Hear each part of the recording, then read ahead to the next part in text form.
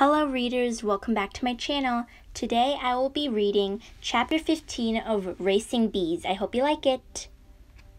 Racing Bees. It's Saturday afternoon and I'm bored. Ray is leaving to race bikes with his friends in Alberta Park. I beg to go. Mom, please can I go with Ray?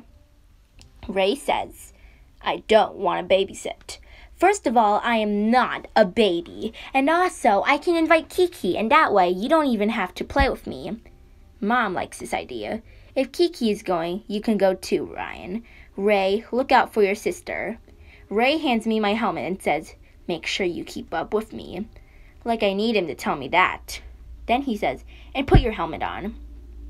Even though I'm going to put it on right after I double check my shoelaces, I want to make sure they are tied so they don't get tangled in the chain while I'm riding. Hurry up, Ray says. Logan and Aiden are already there waiting for me. We ride to Alberta Park. Ray is in front and me right behind him. Around the corner from my house is an apartment building with the most beautiful tree in front of it. When Ray and I ride our bikes past the tree, I slow down just a bit so the branches that are hanging low and stretching down to the ground can hug me. The wind touches my face, gentle and soft, like Mom's hands rubbing my back when I'm sick. Keep up, Ray shouts. We keep riding as we approach the end of the block. Ray says, start slowing down.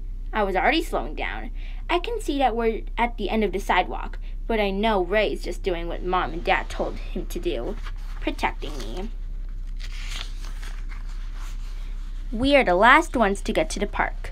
Kiki is sitting under a tree listening to music and reading. She doesn't have a bike. She says it's because she doesn't like to ride, but I know it's because she never learned how to ride a bike without training wheels.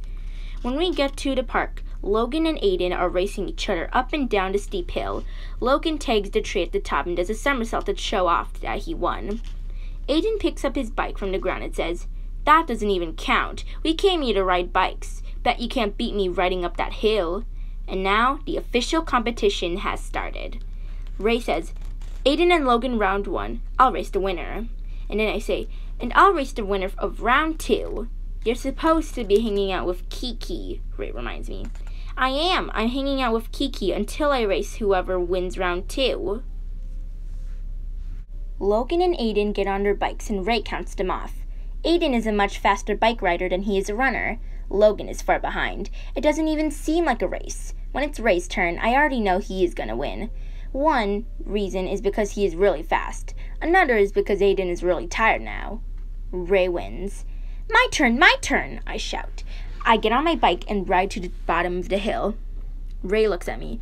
I'm not going to go easy on you, he says. Good. I tighten my helmet. Kiki shouts, on your mark, get set, go! I pedal as fast as I can. The first part of the hill is hard because it's so steep. Ray is right behind me. We keep up with each other the whole way, but then the hill straightens and I don't even have to pedal as hard. I go even faster and I'm ahead of Ray. Not by much, but I'm ahead. I shout to him, don't let me win on purpose. I'm not. I'm tired. I just raced Aiden. I believe him, and I make myself go faster and faster. Here I am at the top of the hill. I won. Ray's just 1 second behind me, but still, I won. And I didn't even fall. I don't even gloat. I just bend and put my hands on my knees and try to catch my breath. Good race, Ray says. No enthusiasm in his voice, but at least he acknowledges that I beat him. I take off my helmet and toss it. I'm sweating and out of breath, and I don't even realize how hard I threw my helmet until Kiki says, your helmet got stuck in that bush. I walk over to see my purple and yellow helmet stuck in the middle of the bush. I reach in the middle and try to shake it loose. That's when I realize this isn't an ordinary bush. This is a bush that has a beehive in it, and I just shook the hive. The bees start swarming all over my arm, my head. I scream and swat at the bees. Be still, Ray says. Be still. He runs over to me. Not moving is impossible. I'm not going to stand here and get stung by a million bees. Some are hovering around me like a halo, and even more are buzzing around my ears. I'm crying now. Kiki is using her book to swat at them, but it's not helping. Ray just keeps yelling, be still, be still. But I can't. So I take off running. First in a circle, but then I decide to run home. I want Mom. I am sure the bees are chasing me, like they are playing a game of tag. I try to outrun them, crying and screaming the whole way home. When I get to my house, I bang on the door and ring the doorbell over and over until Mom is standing in front of me with panic in her eyes. Ryan, honey, what's wrong? What happened? I am crying too hard and I'm too out of breath to talk, so Kiki says it's all, and this is the moment I realize Kiki ran behind me, that she has my bike and helmet. Ray, Logan, and Aiden are here too. Everyone is sweating and breathing hard. Mom checks my body, looks through my twists, shakes at my shirt.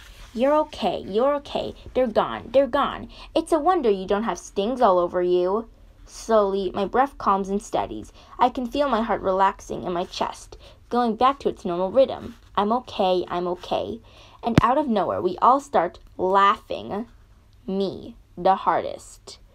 Today, I not only beat my brother in a bike race, I outran a team of bees. That is the end of today's chapter. Please subscribe if you already haven't.